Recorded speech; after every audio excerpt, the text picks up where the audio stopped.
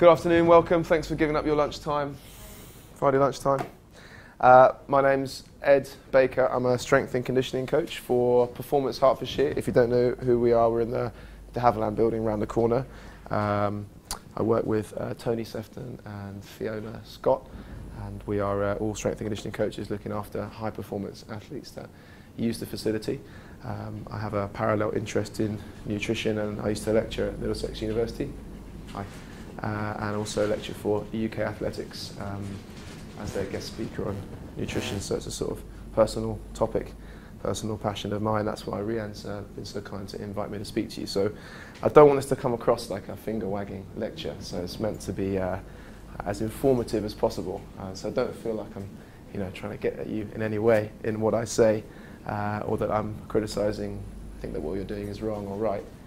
It's more just presenting the optimum way to do it, and you're free to choose, obviously, to take on board as much of it or as little as you want.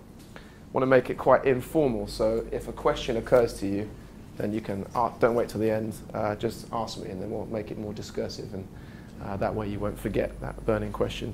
Similarly, if you disagree violently with what I have to say, then by all means, speak up. Don't hide it under a bushel. Also, if you agree with what I say, you can feel free to whoop and applaud, etc.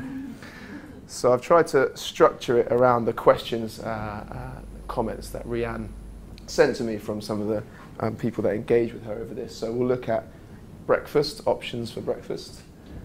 The classic argument, should I have carbs after 5 o'clock, or that 5 o'clock's an arbitrary number, carbohydrates in the evening. I think you hear that a lot in magazines, etc. So we'll discuss that.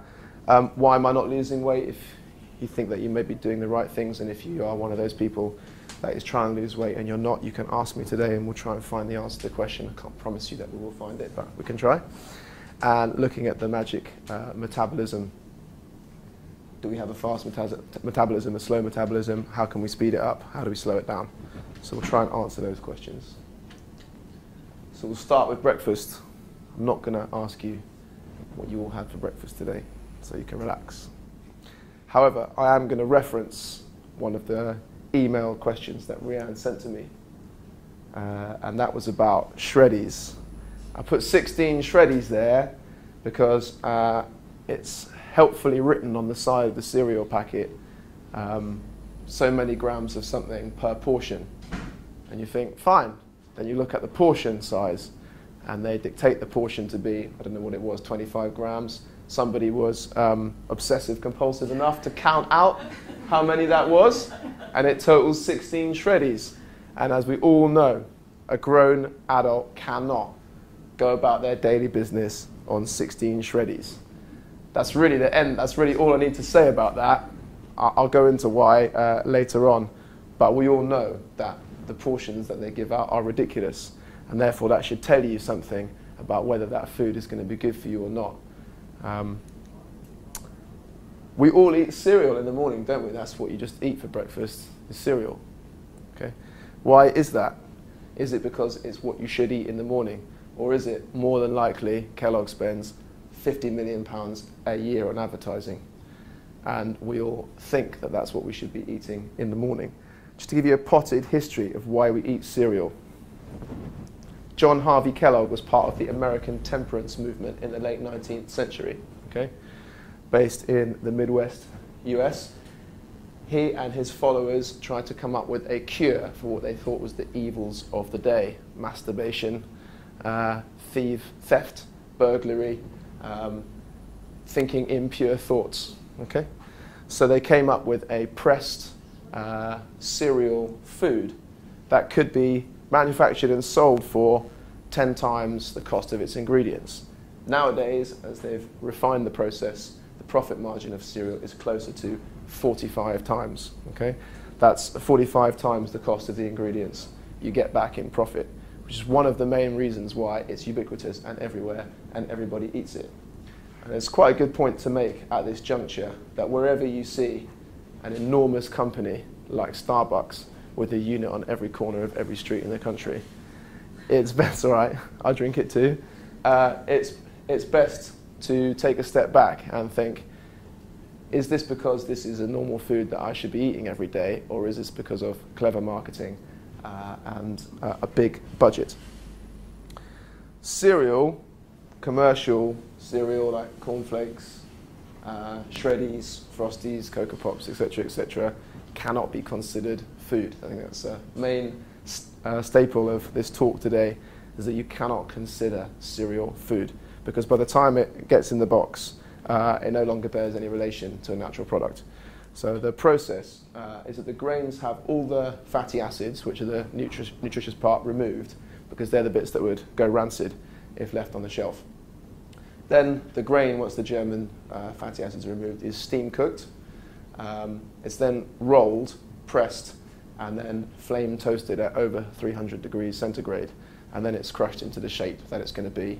And then after that, sugar and synthetic vitamins are sprayed onto it, and that's why they put fortified with so and so and so and so.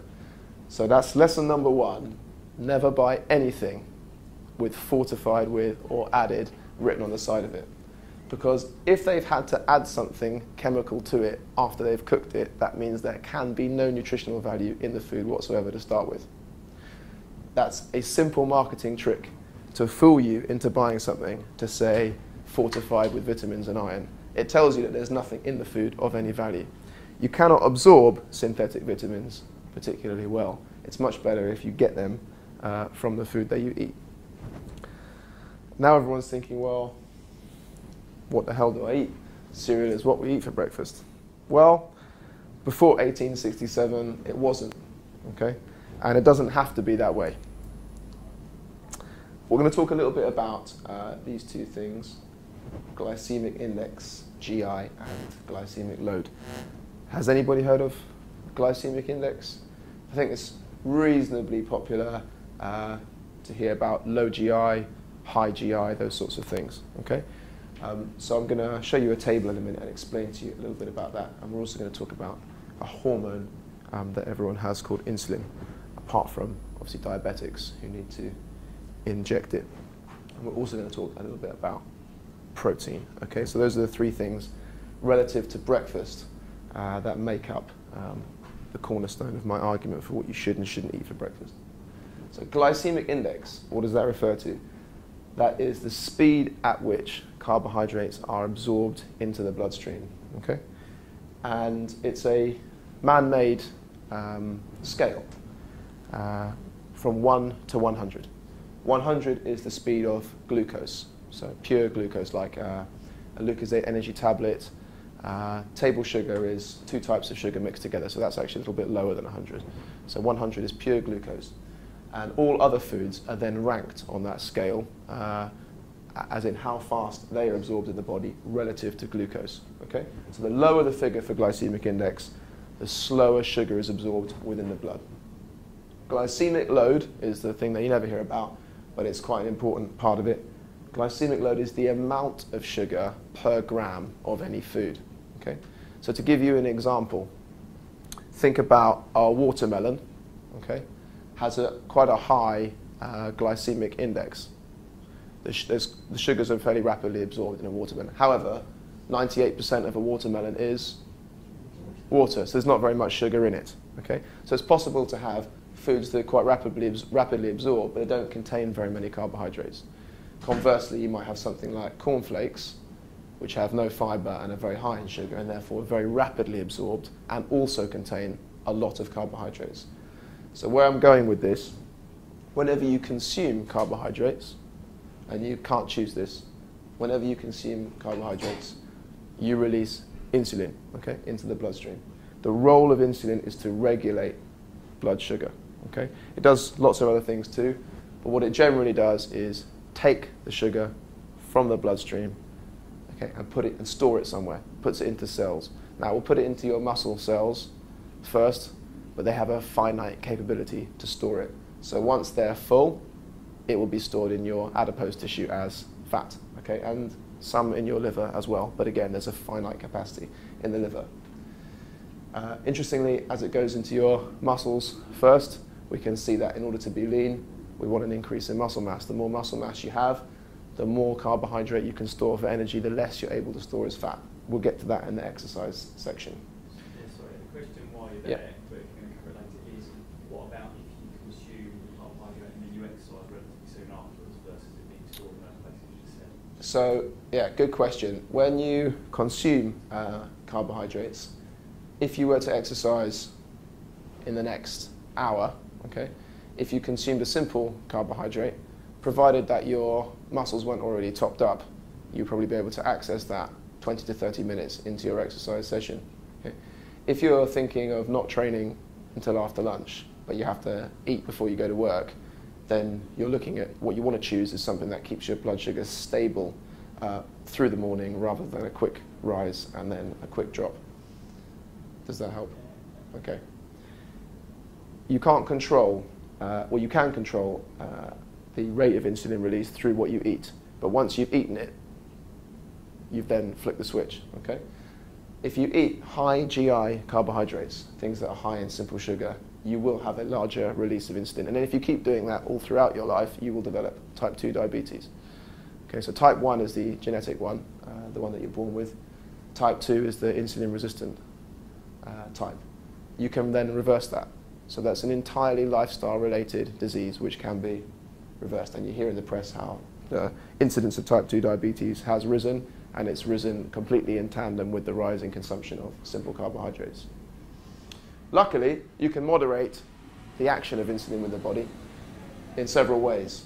Consuming lower GI foods and also pairing foods with protein, because protein has the effect of slowing down metabolism and slowing down the release and breakdown of carbohydrates within the body.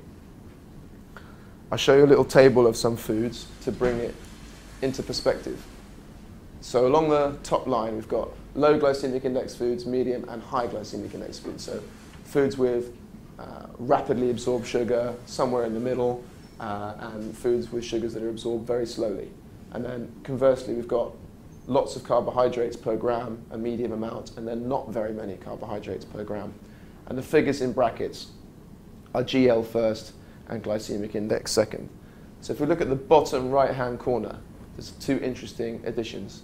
Got cornflakes, okay, with an extremely high glycemic index of 81, considerably higher than table sugar, okay? So a bowl of cornflakes in your bloodstream faster than if you poured sugar down your throat.